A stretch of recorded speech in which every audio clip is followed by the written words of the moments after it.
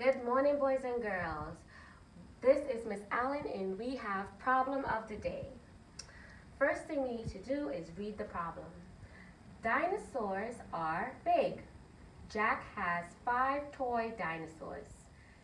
For his birthday, Jack gets 3 more dinosaurs. How many dinosaurs does Jack now have? Okay, so we know that when we see a word problem, we are going to go through the S.O.L.V.E method. We have S.O.L.V.E. First thing is the letter S, which says underline the question and then think about what the problem is asking you to find. So let's begin. What's the question? How many dinosaurs does Jack now have? Let's underline our question. Then we're going to think about what the problem is asking us to find. The problem is asking us to find the number of dinosaurs that Jack now has. Check and check. Oh, we need to circle the important facts. So we know that Jack has 5 toy dinosaurs. We're going to circle that. And we also know that Jack gets 3 more dinosaurs for his birthday. Check. The next thing we need to do is cross out the unimportant parts. Dinosaurs are big. We don't need that to solve our problem. And for his birthday. Okay, so we have S and O completed. Now we think about L and V. What strategy will you use to solve the problem? Okay, so let's think about it.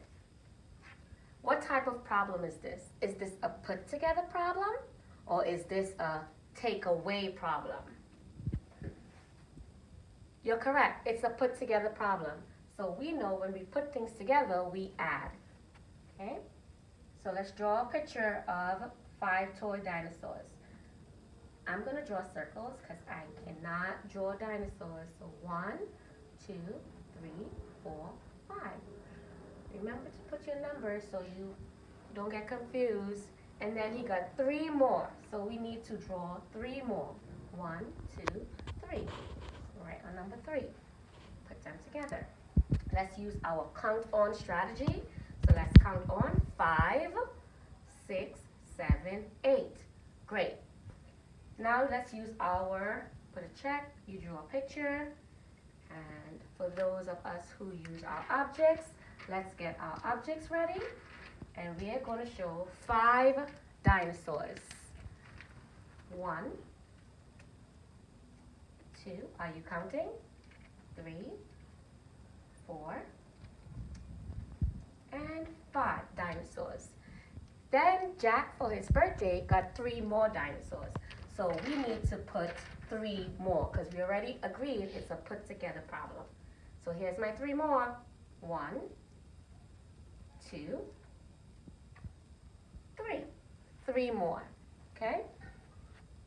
Let's put that on our papers. So let's draw our cubes to reflect our objects. So we have 1, 2, 3, 4, 5. That's our 5 blue ones. And then we have 1, 2, 3. That's our 3 green ones. Okay? Let's check. And remember, we can put our numbers below our objects, 5 and 3. Equation. So again, this is a put together problem, which means we have 2 things we need to add, right? So we have our 5 toy dinosaurs that Jack had at the beginning of the story. And then for his birthday, he had 3 more. Remember, when we put things together, we use the addition sign. And when we counted our objects and we counted our pictures, we got 8. Let's double check. 5, 6, 7, 8. And a check for all our mathematicians that use an equation. Now let's use our number line. So remember at the beginning of the story, Jack has 5 dinosaurs. We're going to put a little dot on the number 5 because that's what we know he has. And now he gets 3 more for his birthday. So we're going to jump. Remember the bunny hops? Let's do our 3 bunny hops to reflect the 3 more dinosaurs he got for his birthday. So watch me hop. I'm starting at the number 5. 1, 2, 3 hops. Oh my goodness. I think we got the right answer. We landed on the number 8. Okay, let's put a check. Using our 10 frames. You guys have your lovely 10 frames in your packets. Let's do 5 toy dinosaurs. We have 1, 2, 3, 4, 5. And we also know that Jack gets 3 more. Remember, you see, I'm constantly referring to our story. Jack gets 3 more. So we have 5, 6, 7, 8. And we have 8 circles. All right? So now we have our number bond. Now remember, you want to be very careful when you're doing your number bond. You want to label your number bond so you plug in the numbers in the right circles. So this one is the whole. And how do we know it's the whole? Because it has the 2 lines going to the parts. So let's label whole, part, and part. And let's do our second one. This is the whole, part, and part. So remember, Jack had 5, that's 5, and then he had 3 more. And when we put together, we get the whole. So we have 5, 3, and then we put together, we got 8, just like our equation says. So the whole, we know it's 8, and the parts are 5 and 3 when we put them together. Put a check.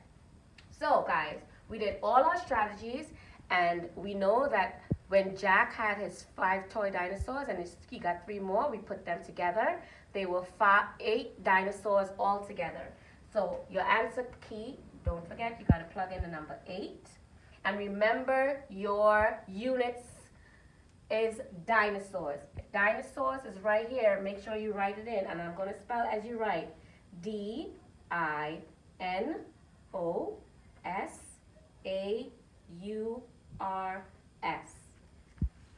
See you guys tomorrow.